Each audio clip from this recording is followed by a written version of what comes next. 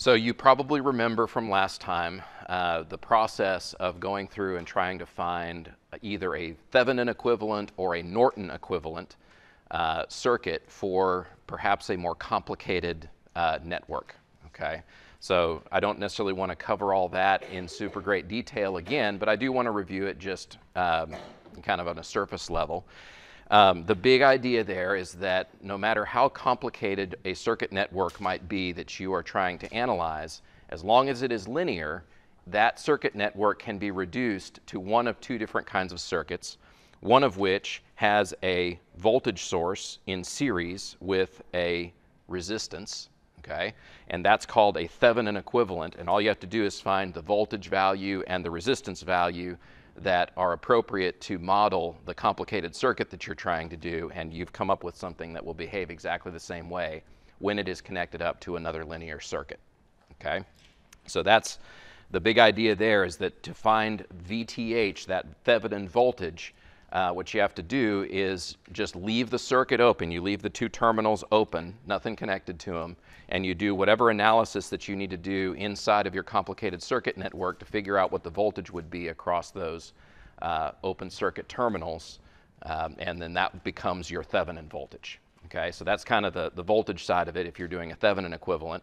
If you're doing a Norton equivalent, it's kind of similar, but in that case, you actually short across the terminals. You create a path for current to go with no resistance across the two terminals, and you evaluate how much current will flow through that short circuit, again, based on an analysis of your complicated circuit network. The resistance value winds up being the same whether you are doing this for the Thévenin equivalent as well as for the Norton equivalent. Anyway, that kind of covers how you come up with either what the Thévenin voltage is or what the Norton current is. And then when we talked in previous lectures here, we've actually seen two different ways of coming up with what this resistance is that we have to put along with that source in order to make this equivalent circuit behave properly. Okay? One of the ways is that you can actually turn off all of the independent sources in your more complex circuit network, and then try to do some kind of an analysis across the two terminals with all those sources off, with all those independent sources off. You do an analysis across the two terminals to see what the equivalent voltage would be, or excuse me, equivalent resistance would be across those two terminals. Okay, so that was kind of method one that I told you all about. And then I showed you that, well, if we add dependent sources into the circuit, it becomes much more difficult for us to figure out what we would even do to come up with that equivalent resistance across the two terminals. So what did we do? Well, the suggestion I gave you is, well, you could find just both the Thévenin voltage and the Norton current, and when you do, the ratio of the Thévenin voltage over the Norton current gives you that resistance value that you have to use. So you just find both of them, and then you don't have to find an equivalent resistance using things like resistor combination in series and parallel. Okay, so that kind of brings us up to speed on what we've done so far. And I guess just to kind of, really put some notes on it here, I would say you typically want to try to use option one if you look at the circuit network and you go, with all the sources killed, it's not hard for me to come up with an equivalent resistance using combinations of series and parallel resistors. If that's the case, usually option one is your easiest method. Okay? But then I showed you the one that had the dependent sources in it, and that made option one not work. So I gave you an alternative option, a little bit more difficult because now you have to find both Thévenin voltage and Norton current, but it still works. Now let me give you another one where maybe neither one of these options may work. Okay? So look at this circuit that I have right down here. Okay? I've got a little circuit network right here, kind of shaped like an H. Okay? Where I've got these 5 different resistance values, and I want you to think, how would you go about, because there's no dependent sources, right? I should say that. There's no dependent sources in this circuit network. It's just resistors. So what would the Thévenin or Norton equivalent be for that network? Let's start with the easy side. Do you think there will be any sources? In other words, if you just look at that network and you say, what would the open circuit voltage be across A and B? Okay, everyone's probably saying 0. Some people said it out loud, but most of you are probably saying it in your head. Why do you know that? There's no source. Why would there be any voltage? There's no source making voltage, right? Or if you think of it in terms of the current, if I was to put some kind of a link across A and B, a wire across A and B, what would there be that would cause any kind of current to flow? There's no driving impulse or driving factor in this circuit that's going to try to make either voltage or current across those two sources. So it's actually pretty nice. We can say, well, VTH and INO, either one of those are going to be 0 for that circuit. Okay, so what does our Norton or Thévenin equivalent circuits, either one of them, what do they amount to? Just a resistor, right? Like that's, if you're saying there's no source, you can think of that as a 0 voltage source or a 0 current source, but either way, you can kind of just eliminate the source and you'll just have a resistance left. And I'll kind of sketch that when we get to the end of this problem. So really finding the Thévenin or Norton equivalent for this circuit really amounts to finding what is the equivalent resistance across the two terminals. And that looks like it should be easy, right? We've been doing that for a while. So here's my first question. Do you see any series resistors? Those are usually the easiest ones to deal with, right? Because you just add together your resistance values. So do you see any series resistances in this circuit? Okay, you know that things are series when they have to have the same current flowing through them, when there's no other path for current to flow on. Do we have any legs of this circuit where we've got 2 or more resistors that have to have the same current? No, there's branches all over the place on this, and there's no place where all the resistors have to have the same current in them, and so we don't have any resistors that are in series. Okay, well now here's the other question. You might be able to guess what I'm going to ask. Are there any resistors that are in parallel? We don't have that either, do we? Okay, why not? For a resistor, for 2 resistors to be in parallel, they have to span across the same 2 nodes. Do we have any resistors that do that? We don't. And so this network that I'm showing you right here cannot be analyzed using the methods that you guys already know. Okay, just by taking series and parallel resistances and trying to reduce those down into equivalent resistance, that method fails for this resistor network. So what would you do? If you needed to know the equivalent resistance of this network, I guess maybe there's a good question to ask, does that even have any meaning? If I was to put a multimeter across the 2 terminals of this resistance network, would I read something? Would I read some kind of a resistance? Okay, I see some of you processing that question. Okay, the answer is yes, it would. You would actually read some kind of a resistance across the terminals of a multimeter if you stuck them on terminals A and B. Okay, and let me tell you a little bit of how a multimeter does that evaluation of what the equivalent resistance would be of this little resistor network. Okay, here's what's inside of a multimeter.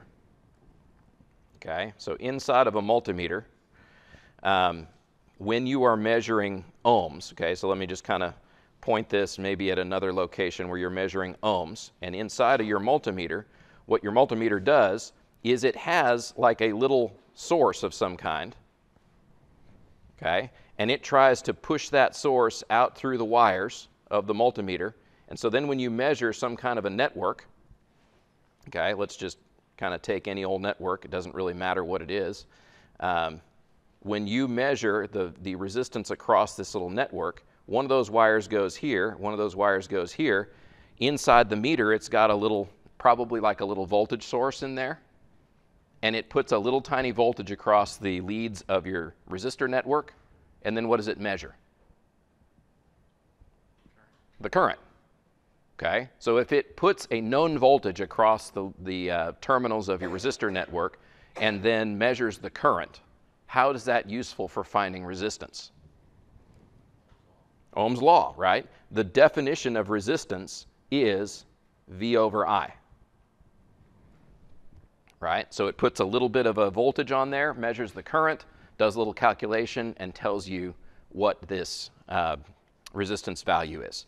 A good little point to make here is that your meter's technique of finding resistance, it pretty much presumes that you have just resistors hooked up to it, right? What if you hook something else up to the resistance setting of your meter, maybe something that has a source in it? Okay. Your meter's method of doing this might break down to some level, because if your meter says, I'm putting a 1-volt source here, but inside of the circuit network there's another source that's kind of messing things up, it might not be able to do that calculation properly, right? So it's important when you're using a meter, typically you want to always make sure that you are not measuring something that has sources in it. You want to measure something where it's just resistive, okay? Furthermore, different types of resistive circuits can be either linear or nonlinear. What if you have a nonlinear resistive circuit? Okay, your meter has to pick some value of voltage and then measure current. So let's say you have a voltage and current, you might have a voltage and current curve that looks something like this, where it's, I'm just going to make something up here, but let's say it's curvy like this, and your meter puts a particular voltage on and then measures a current. Is it going to calculate the same voltage as if it had put a different, is it going to calculate the same resistance as if it had put a different voltage on there? So in other words, if you pick this point and you put this voltage on and your meter measures that current, your meter says, well, that voltage divided by that current is the resistance. But what if your meter had picked a different voltage to put across your little network? Where would you be on this curve? What if you put a higher voltage on there? You might be up here on the curve, and my question is, that ratio of voltage to current at that location on the curve, is it going to be the same? No, okay? And so the only way that it doesn't matter what voltage you put on and then the resulting current, the only way that that works to find a kind of uniform value of resistance is if the resistances inside of your circuit are actually linear. Okay? Give me an example of a nonlinear resistance, if you can think of one. I'll give you one if you can't come up with one. All right? Here, I'll give you one. Have you ever tried putting a meter and setting it to ohms and putting it across a light bulb? If you do that, just a plain old light bulb, you will find that the meter measures extremely low resistance. Like probably in the fractions of ohms. Okay? But you are used to putting that bulb maybe across 12 volts or something to make it light up. Okay? So let's say you have 12 volts and you're putting it across 1/10 of an ohm. How much current would that be?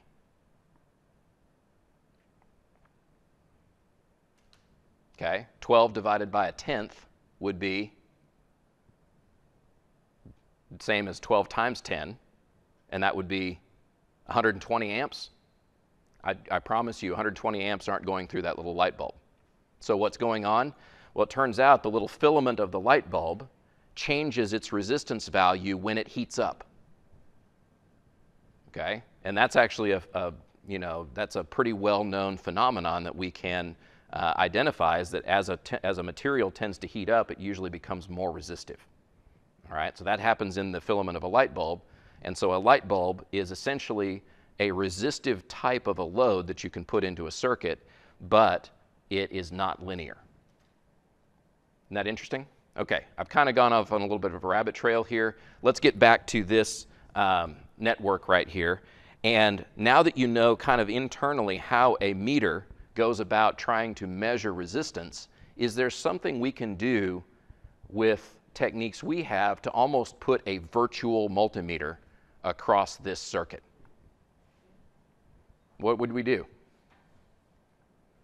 We put a source on it, right? So we say, here's the original circuit. Let me copy it here real quick. Well, it's the original circuit, and we're going to pretend like we stuck a little source across it, right? Let's take a voltage source, so it's kind of like how I described how your meter might work. Okay. What do you think? I mean, I can choose any value I want for this little source that I put across here, because all I'm going to do is take a ratio of the voltage over the current. So I can kind of pick whatever I want. What do you want to pick? I'll say there's one value you don't want to pick. 0. Right? That one doesn't do much for you. But you can kind of pick any other value. What do you want to pick? 1, right? That's a really nice, easy number to work with. 1 volt. Okay? You don't have to, but it's a lot of times easiest if you just pick something easy like that as a value. Then what? Okay? To me, I look at a little circuit like this, and you know, in my opinion, mesh analysis is one of your easiest ways to deal with a circuit that has kind of more than one loop going on in it like this. In a lot of cases, it's not always, but very often that's one of your easiest methods. And so that's what I'm going to do on this problem. So in order for me to do mesh analysis, what should I do?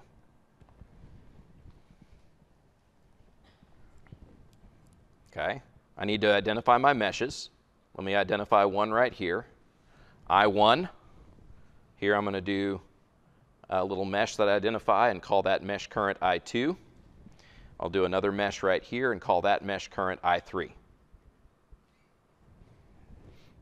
Okay, good so far? All right, now how do I write these equations?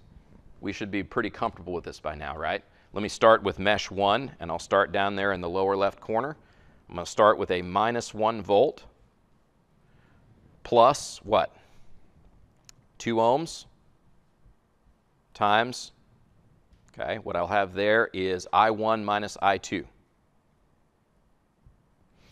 Then I move on to my 3 ohm resistor, and what I'll have there is 3 ohms times I1 minus I3. And does that get me all the way around that mesh loop? It does. Okay. Next, okay, that finishes that mesh loop. Next, I'm going to go to mesh loop 2. I'm going to start down in the lower lower left-hand corner first again, and start on that 2 ohm resistor. So there I'm going to have 2 ohms times what? I2 minus I1. Then I'll go around over to the 5 ohm resistor, and there I will have just I2 times that 5 ohms. Okay, then I'm going to come around and go through the 4 ohm resistor, and there I'm going to have I2 minus I3.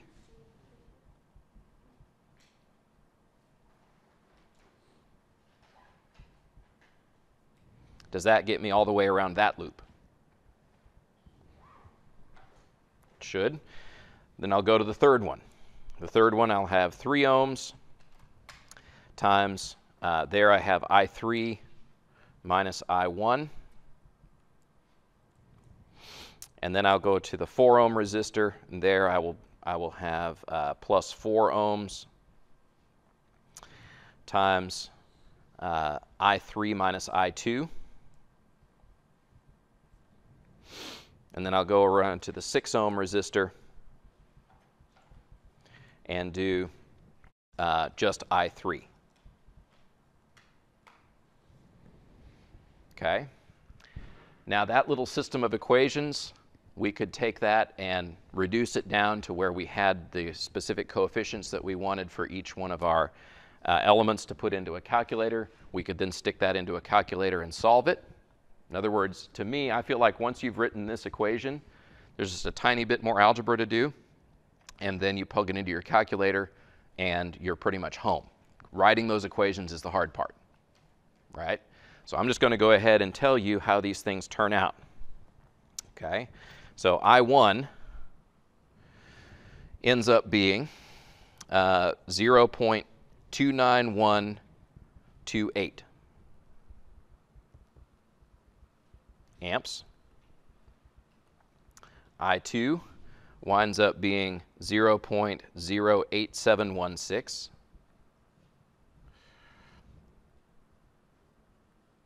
amps. and I3 winds up being 0.094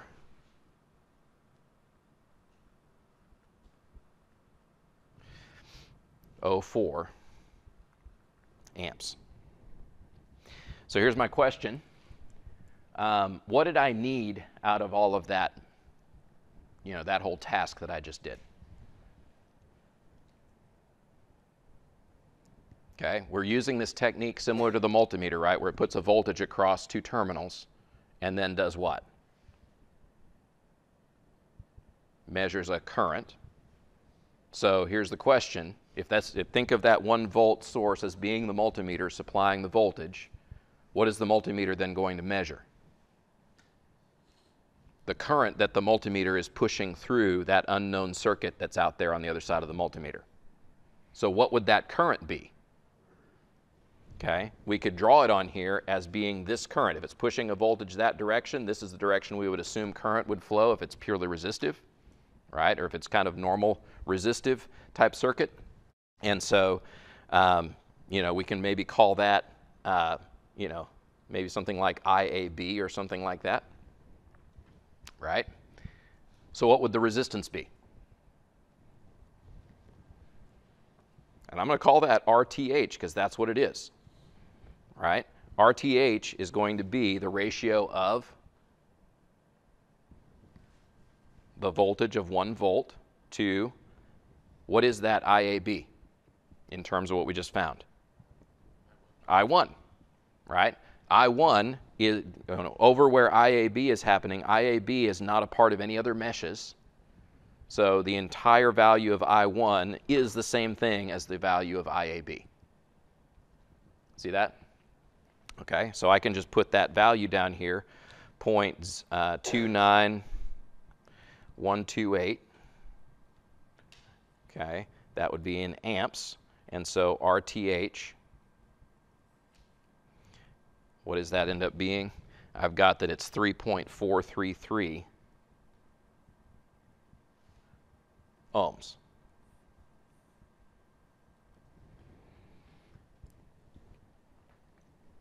Okay? So if I want the Thévenin equivalent circuit for this thing, how do I draw it?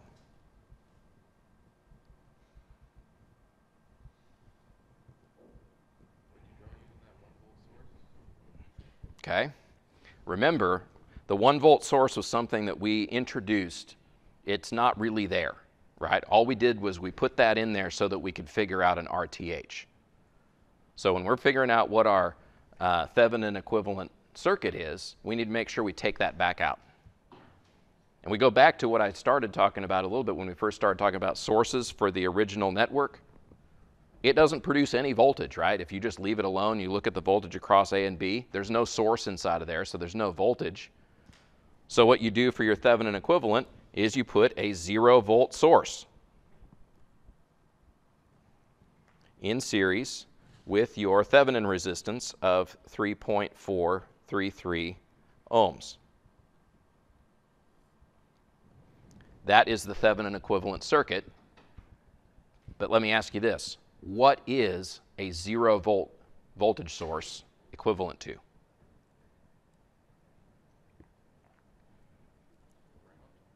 Okay? It's the same thing as a wire. There's no voltage across it, and it allows whatever kind of current wants to go through it. So this is actually the same thing as saying something like this, where we would have just a resistor.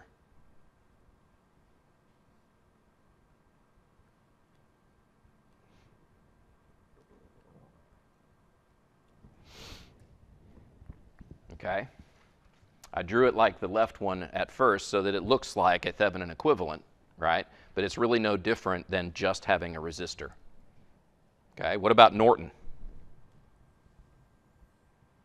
Not much different, right? What you have there is you have a current source of a value of 0 going across this resistance value of 3.433 ohms.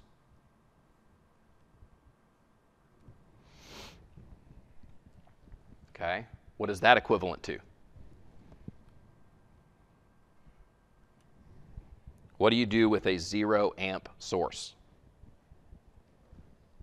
It's an open circuit, right? So that basically means you can kind of think of this again as just a resistor with a value of 3.433 ohms. And it's comforting that the Thévenin equivalent and the Norton equivalent agree with each other.